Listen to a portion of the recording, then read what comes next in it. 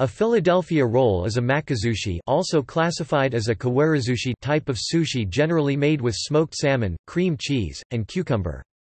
It can also include other ingredients, such as other types of fish, avocado, scallions, and sesame seed.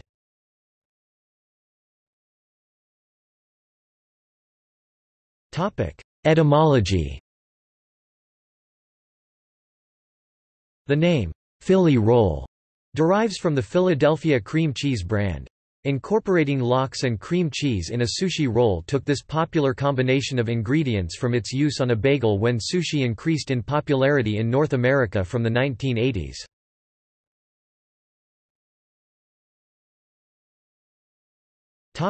Nutrition information. Variations on traditional rolls like the Philly roll have been criticized for taking what was traditionally a healthy, low-fat food in its Japanese iteration, in which salmon would be raw and cream cheese non-existent, and making it into a high-fat one.